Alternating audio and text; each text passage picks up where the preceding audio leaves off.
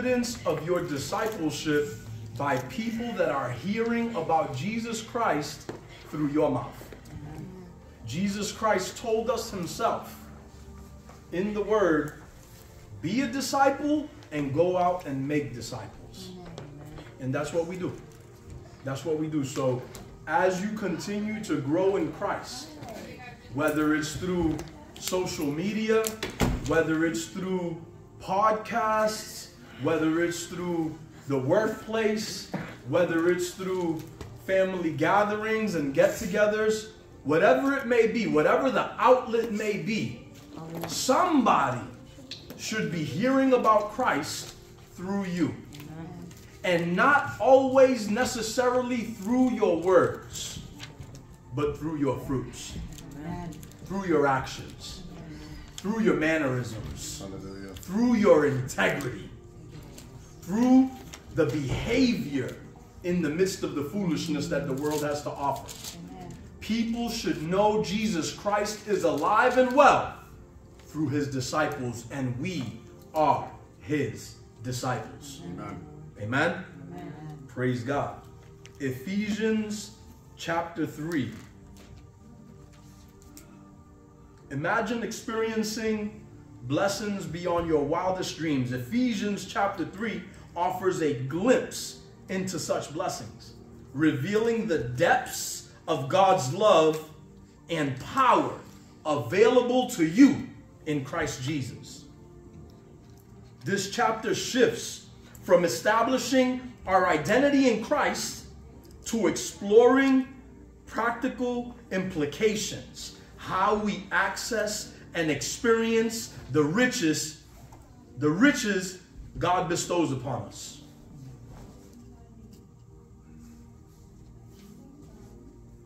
This chapter, the Apostle Paul, he's making it clear that the old covenant has shifted and become a new covenant. And you might say, well, what was the old covenant? Well, the old covenant that God had was with the Israelites.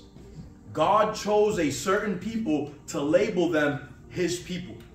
And in the entire Old Testament, if you study the prophets and if you study the book of Deuteronomy and when Moses existed, and you study from Genesis all the way up until Matthew, you're going to see that it was always addressing the Israelites. It was always addressing God's chosen people. So if you read only the Old Testament, you're going to think that, well, we don't even count, and this doesn't include me, and this wasn't written for me.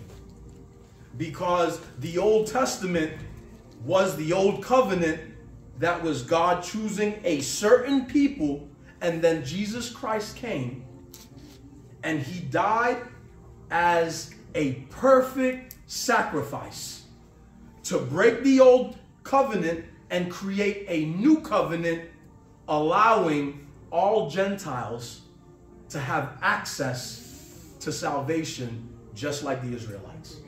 It's a beautiful thing. Amen. Chapter 3, verse 1, it says, for this reason. Actually, Brother Juan, read verse 1 for me. For this I, Paul, the prisoner of Christ Jesus, for you Gentiles. Stop right there. So mine says it a little different. We have different versions, and that's great. It's important to get a Bible that you understand, a Bible that's easy and simplify things for you to know what's being said and what's being talked about. I advise you that when you study the Word of God, that you not only read the Bible that you have, but you go onto the Bible app and go to different versions and see how different versions words it, because it gives you a greater understanding based on how the version breaks it down. So it's a good tool to use to know, well, let me see how it says it in 5 different Bibles, and I'll get a better understanding of exactly what's being said, how to understand it, and how to apply it to my life. Amen? Mine says, for this reason, because I, preach that you and believing Jews are joint heirs, I, Paul, am the prisoner of Christ Jesus on behalf of you Gentiles. I'm going to stop right there for a minute. A lot of times, life happens to us in different ways.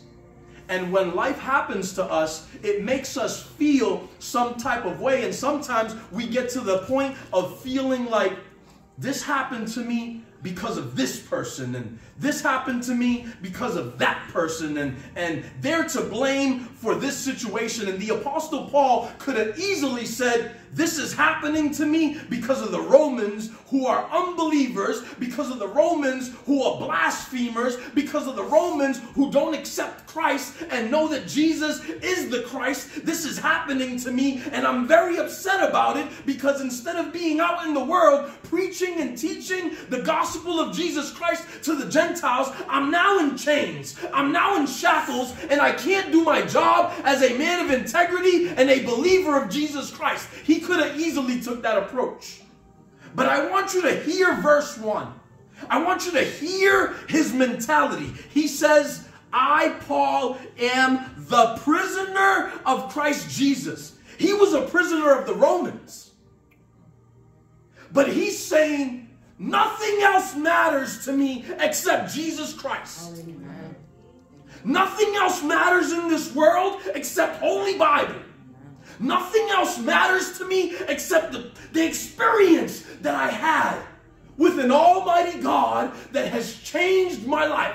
So if I am a prisoner, I am not a prisoner of the Romans. I am a prisoner to the cross of Calvary. I am a prisoner to what Jesus Christ did for me. I am a prisoner to the Holy Bible. I am a prisoner to the truth. I am a prisoner to the only God, the one true God, Jesus Christ. Amen. Hallelujah to the Lamb of God. You got to have a mentality and know who you are and whose you are at all times. That's just verse 1. Praise God. That's just verse 1. Are you a believer when the storms of life come your way? Are you a believer when times get really rough?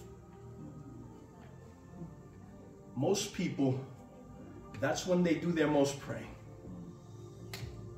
When times get really rough, that's when they remember God, because they need help. It's not going to always be rainy days in your life. There's going to be seasons that everything is smooth sailing. Don't forget who God is when everything is going good.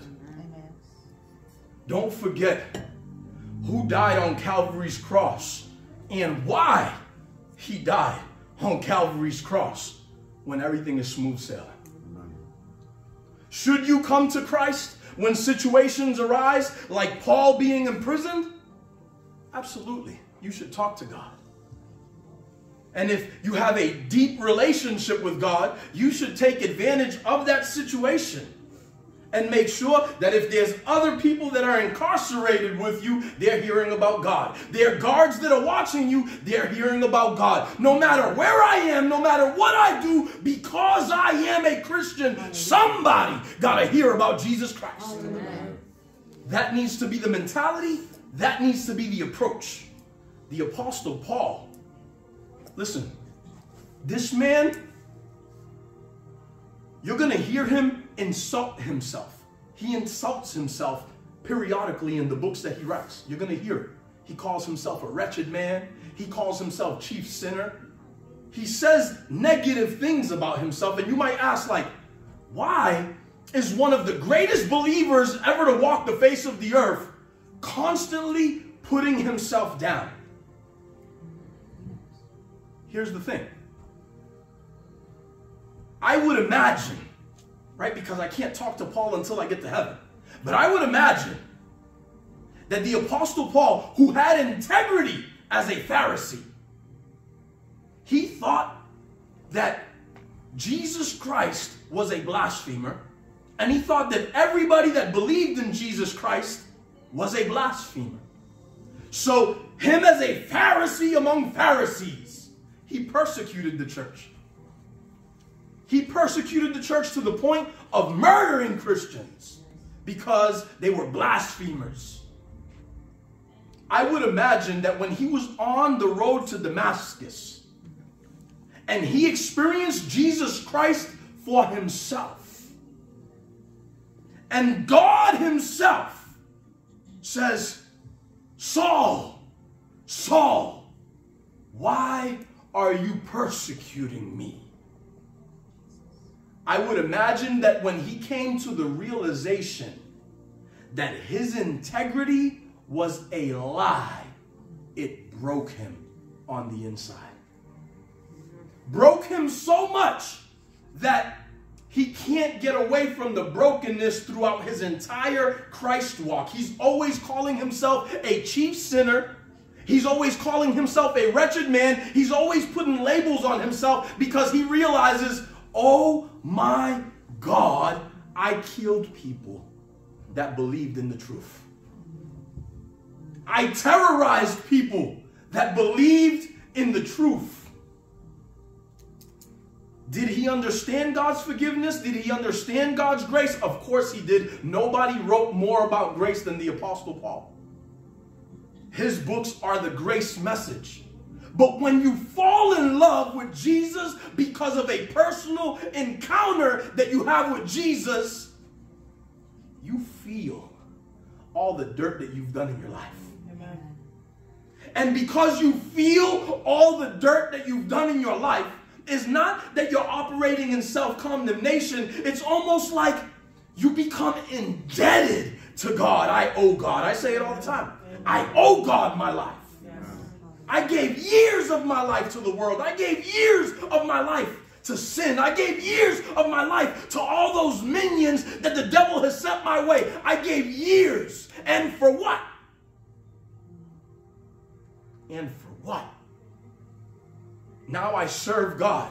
And yeah, I can relate to a lot of people because I understand a lot of people's mentalities because of the dirt that they do now and the dirt that I did in the past. And it's great and it serves as good testimony and it serves for good understanding and it serves for good counseling. But knowing who God is and knowing what the Calvary cross really did and knowing the love of God, I wish I would have served God my entire life because he's so good.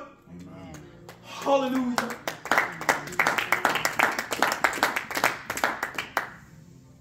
Verse 2, Brother 1. It says, if indeed you have heard of the dispensation of the grace of God, which was given to me for you. Assuming that you have heard of the stewardship of God's grace that was entrusted to me to share with you for your benefit. Verse 3, I'm going to keep on. And that by divine revelation, the mystery was made known to me as I have already written in brief. The mystery that he's talking about here is the mystery of the old covenant and the new covenant. The old covenant being for the Israelites only, the new covenant including the Gentiles. And as we read on, you'll see that this is exactly what he's talking about when he refers to the mystery. It says, by referring to this, when you read it, you can understand my insight into the mystery of Christ, which in other generations was not disclosed to mankind, as it has now been revealed to his holy apostles and prophets by the Holy Spirit. 6, it says, it is this, that the Gentiles are now joint heirs with the Jews, and members of the same body, and joint partakers, sharing in the same divine promise in Christ Jesus through their faith in the good news of salvation. The mystery is that Jesus Christ came down from the heavenlies, died on that cross, resurrected, but he didn't do it just for the Jews. The Old Testament, the Old Covenant, the Israelites, the Jews, the Israelites, the Jews. You didn't hear anything about the Gentiles. And a lot of Gentiles were destroyed in wars and killed and went through all types of things in their life because God had a chosen people that had to go through different lands to get to the promised land. So it was always all about the Israelites and God's grace and favor and love for the Israelites.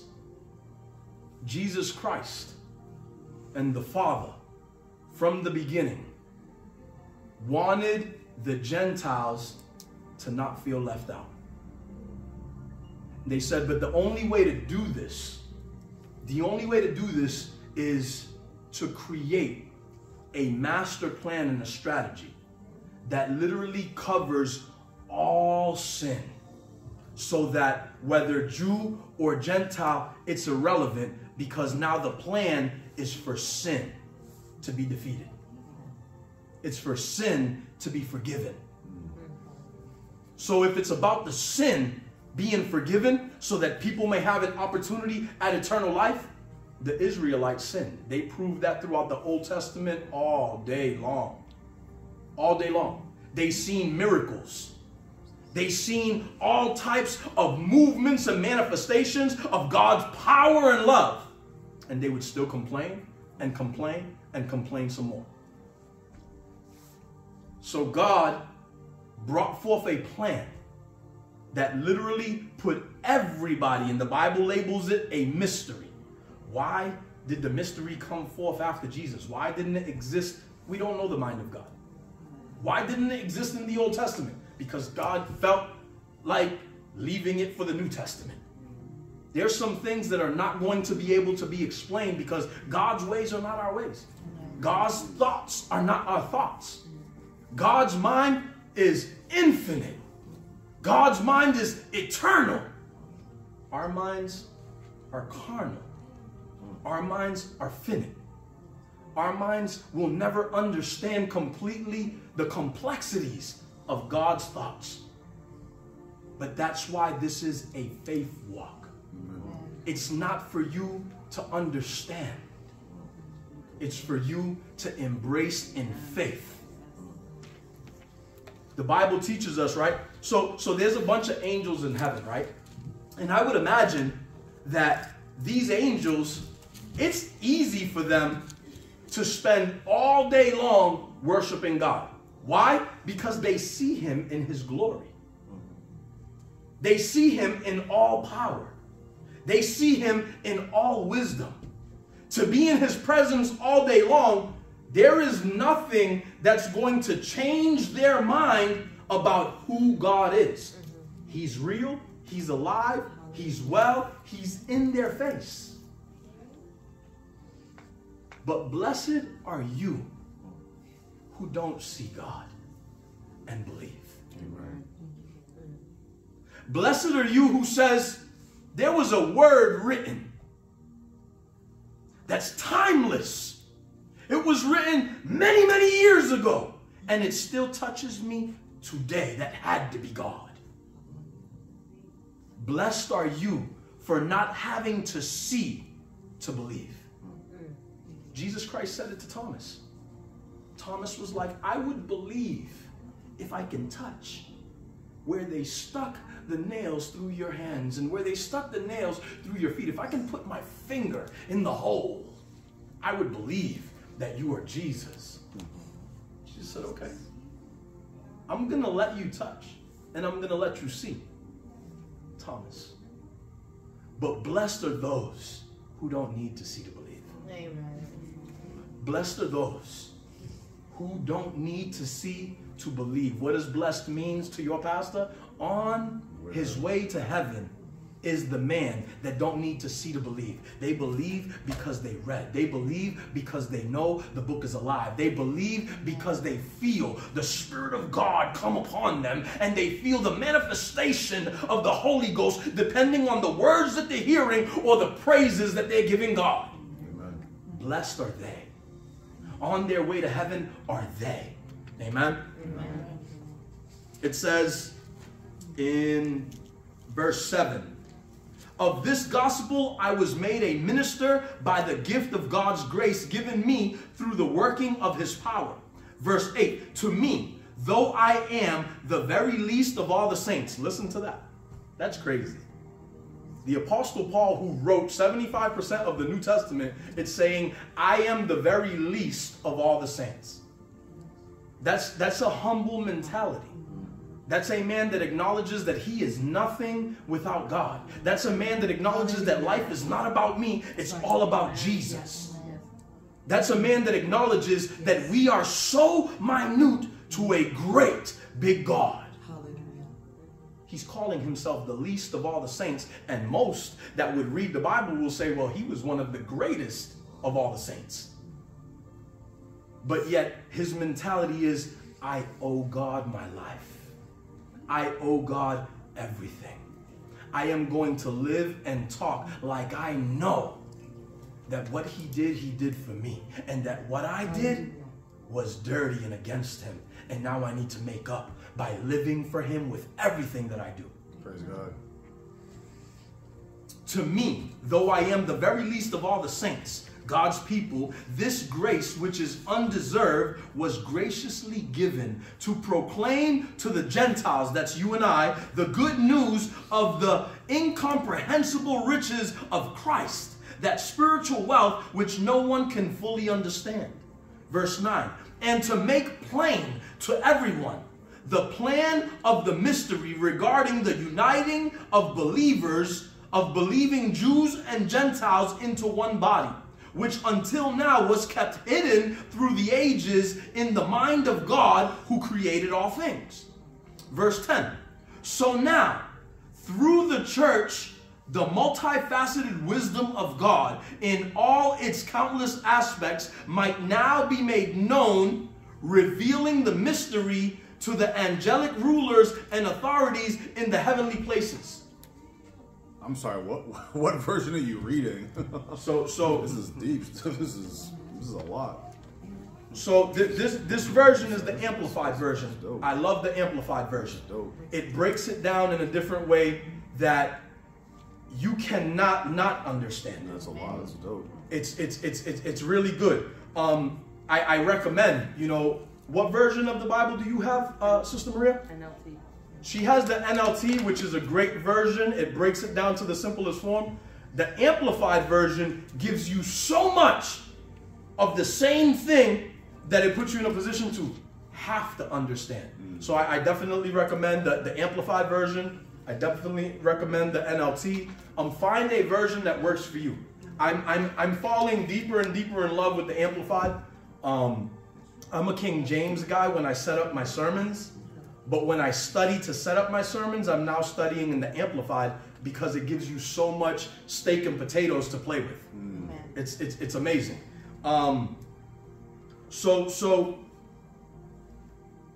verse 10 says, so now through the church, the multifaceted wisdom of God in all its countless aspects might now be made known, the revealing of the mystery to the angelic rulers of authorities in the heavenly places. Listen, the angelic in heavenly places, they're there with God. But nowhere in the Bible does it register that angels were made and created in the image of God. The Bible doesn't say that. The Bible says that we have been created in the image of God. And you know, it's saying here, in countless aspects, might now be made known, revealing the mystery to the angelic rulers of the authorities in heavenly places. They're experiencing revelation through what has been given us. They're experiencing, well, we're here with God and we see him. We have no choice but to believe. But these creatures, they're different. They're wired different. They don't live with God. They don't spend time in his presence the way we do. And yet they praise him. And yet they serve him. And yet they change for him. And yet they have the power of yes and the power of no. And they have free will and choose to serve him anyway. The mysteries are being revealed to them as they watch from the heavenlies. Like, wow, this is something special to see a group of believers that genuinely change everything about themselves for someone they have not seen. Hallelujah. It's amazing. That's dope. Verse 11. This is in accordance with the terms of the eternal purpose which he carried out in Christ Jesus our Lord. 12. In whom we have boldness and confident access through faith in him. That is, our faith gives us sufficient courage to freely and openly approach God through Christ Jesus. I got to stop right there for a minute. Hear me, and hear me well, please. I don't mind any one of you coming to me with questions, with biblical questions, with life questions, with needing prayer, with whatever it is that you need to come to me as your pastor. I don't mind. That's what I'm here for, right? But I need you to understand this verse. I need you to get this verse in your spirit because this verse matters. You have access to God. I repeat, you have access to God. You can get in the presence of God and put yourself in a position where God begins to reveal things to you. You can get in the presence of God and put yourself in a position where God begins to manifest his glory in your life personally.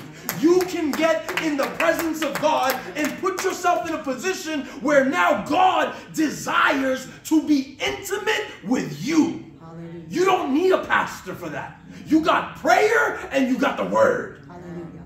Stay in the presence of God through prayer and the word. And I promise you that God will get so involved in the details of your life that you will never ask a human being another question again.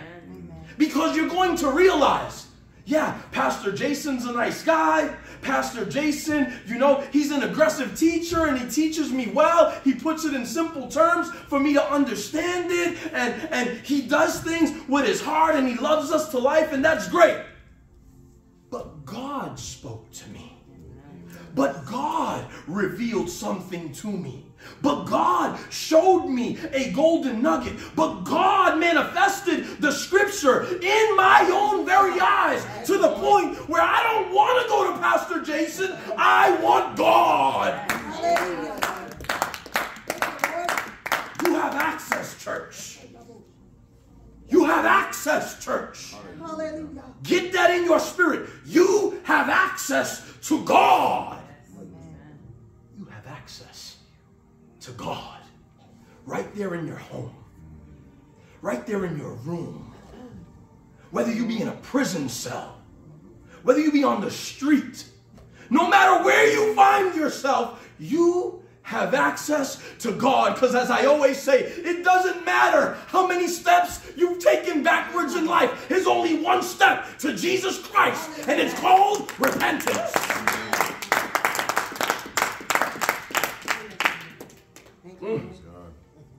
Praise God.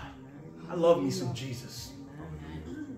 I love me some Jesus. How many people love them some Jesus in the house? Amen. Come on. Come on. He's so good. He's so good. Like, if you really get into the word and you really start studying, like, what God truly did. Thank you, Lord. And how in our best efforts, we're like filthy rags. We don't deserve God. We don't deserve eternal life. Our best efforts, we still fall short. We still fall short. Why? Because this flesh is so sinful. And it takes constantly checking yourself and checking the flesh and constantly applying Bible scriptures which are holy into your life to get this walk right. Because naturally, we desire sin. Naturally, we desire flesh. Naturally, we desire the world. Naturally. I don't get mad at you guys when you fall short. Matter of fact, I as a pastor, I love you to life over and over and over, and for some of you, over and over and over and over and over and over and over again, because that's the grace of God. That's how good his love is. Amen. And he's never going to get tired of loving you. He's going to get hurt when you reject him, but he's never going to get tired of loving you. And after all your rejections, if you decide to make it right, you know what he does? He opens his arms. And he embraces you when you come as the prodigal son. He loves you no matter what. You have access to him. Amen. Praise God. 13 says, so I ask you not to lose heart at my sufferings on your behalf, for they are your glory and honor. Don't lose heart when somebody that is a teacher or a preacher and that you love dearly because they teach and preach the gospel, when they go through things, don't lose heart. Don't let it bother you to the point where you're angry and you want to fight somebody who does something to your pastor. Don't get to that point. Know that it has to happen. It has to happen. Why? Because in my trials and tribulations, God is molding something new in me. God is teaching me something brand new that he's going to reveal to me at a later date for me to bring forth the gospel in a stronger way, in a more powerful way, in a more impactful way that puts you in a position to become greater. Thank you, Holy Spirit. I love Tuesdays. Should I take him away from Janika forever? No. I'm kidding. I was only kidding. Praise God. Praise God. God forgive me for, being Tony Montana on your pulpit for a quick second there. I'm sorry. That was out of order. Praise God. Oh, man. 14 says, for this reason, grasping the greatness of this plan by which Jews and Gentiles are joined together in Christ, I bow my knees in reverence before the Father of our Lord Jesus Christ. Listen. Some of us have, I want everybody praying. And there's never a wrong time to pray, and there's never a wrong place to pray. You can pray anywhere, anytime. That's great, right? But there's something about a father seeing a respect and a reverence from his children. The Apostle Paul says, I bow down on my knees. Because he's acknowledging God. This man was a great Christian. This man saved many. This man went through all types of hills and valleys for the glory of God. This man operated in signs and wonders and healing. This man did some great works for God. And in all that greatness, that man regularly bowed down in the presence of an almighty God. If that man give God reverence based on his testimonial life, we need to follow suit. We need to make time to give God reverence at home. At home. My family came to my house the other day. It was Erica's second time since I moved in there, and my mom's first time, and I showed them. I didn't let them go in, but I let them peek into my closet, my secret closet. I have a room that's dedicated to God, and it matters.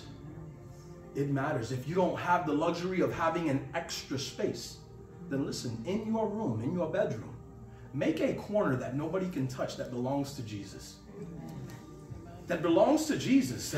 That he knows that every time you step foot in that corner, it's time to talk to Daddy and he's listening.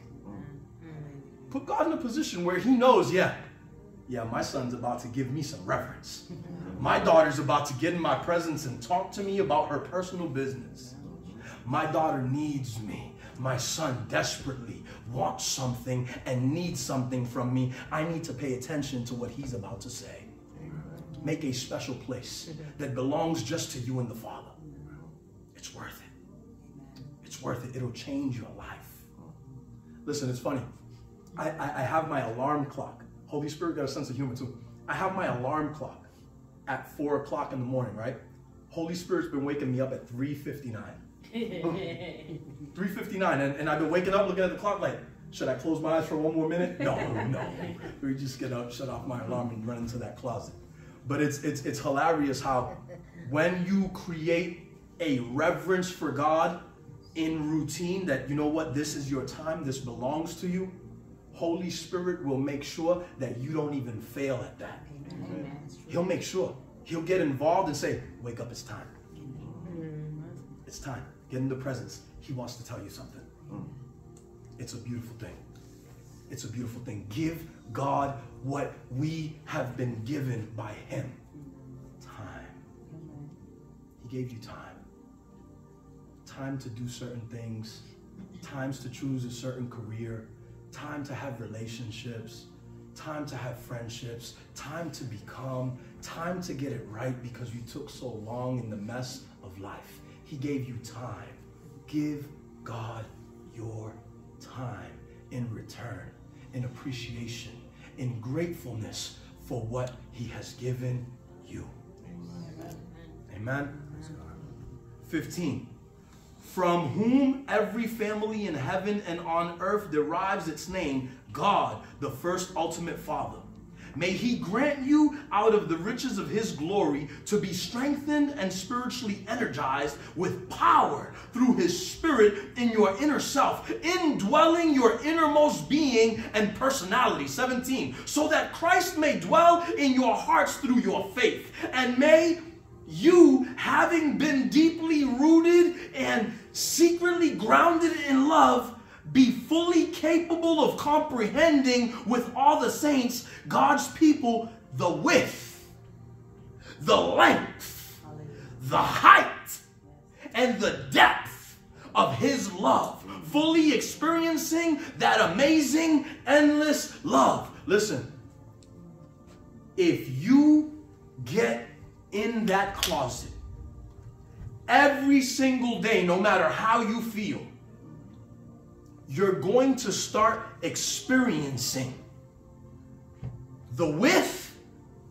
the length, the height, and the depth of God's love, and it's going to change the course of your life forever. Nothing will move you from your Christianity, no matter how big the storm, no matter how big the trial, no matter how big the tribulation. Nothing will move you from the love of God when you experience it on this level. Amen.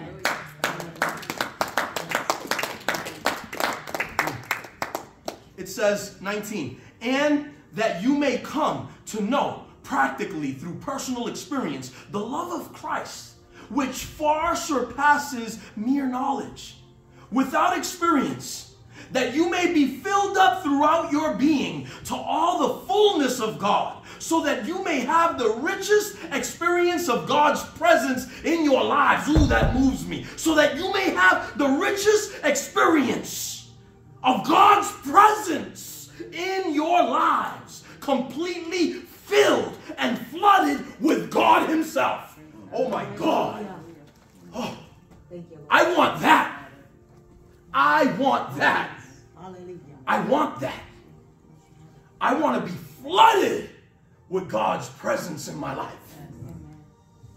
Listen, Peter was so flooded with God's presence in his life that his shadow was healing the sick. He didn't even have to talk or touch people. His shadow, he was so full of God that his shadow healed the sick. Let me tell you something. I need you to get this in your spirit. You have an advantage over Peter. Peter is dead. You are alive. Peter had his time to serve God. Now is your time.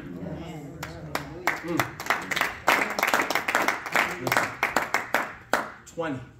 Listen, 20 is one of my favorite verses. I love this verse. I need you, if you don't get nothing else, get this verse in your spirit. Ephesians 3:20. It says, now unto him. Now to him who is able to carry out his purpose. I want a different version. Juan, read it in yours. It says, now to him who is able to do exceedingly abundantly. Stop right there.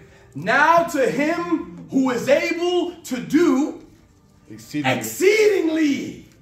Next word. Abundantly. Abundantly. Next word. Above all. Above all. That we ask. That we ask. Or think. Or think. According. According. To the power. To the power. That works in us. That worketh in you. Listen. Hold on. I feel one like, more time. Hallelujah. That's all right. There you go. Listen, I need you to get this in your spirit. I need you to get this in the spirit. God is going to do greater, far greater than you can imagine, than you can think, than you can ask, than you can desire, right? But here's the thing. He's not going to do it for you. He's going to do it through you. Oh, man.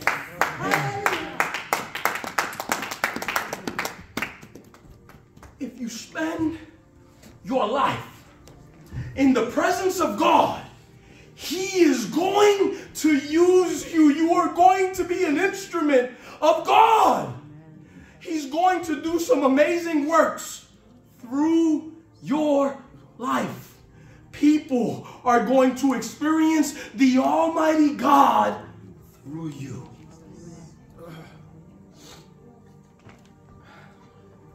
Man. Thank you, Jesus. That's big. That's big to know that, we don't deserve it. We don't deserve to be used by God. We don't deserve it. Like, we've made so many poor choices. We've hurt people. We've broken people. We've sinned and sinned and sinned some more. We don't deserve anything from God. And He's saying, no matter what you've done, I love you anyway. My love is so great for you that I not only want to share my love with you, I want to share my miraculous power with you. And I don't want to do it for you. I want to raise you up so people not only put respect on my name, but that people may put some respect on your name.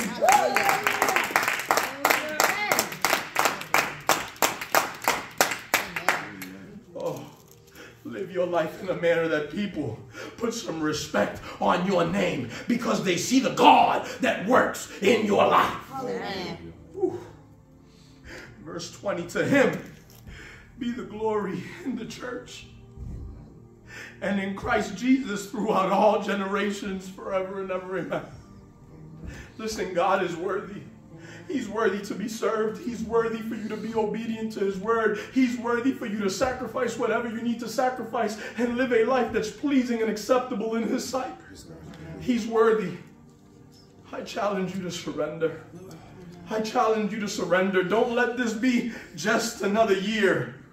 Make sure that you're journaling so you can see where you are right now and what God does to you in a 12-month span. And you can look back and say, wow, God's power, God's goodness, God's mercy, God's grace, God's miraculous healing power has transformed my life.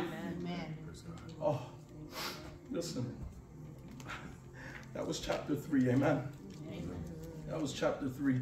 I got more notes on chapter 3, but it's 7:58. I'm always mindful and respectful of people's time. But I love this. We can do this forever, in my opinion. I love the word. I love Bible study. I love preaching and teaching it. I am so not worthy, but I thank God for the privilege. Amen. Hallelujah. Praise God. That's tonight's Bible study, church.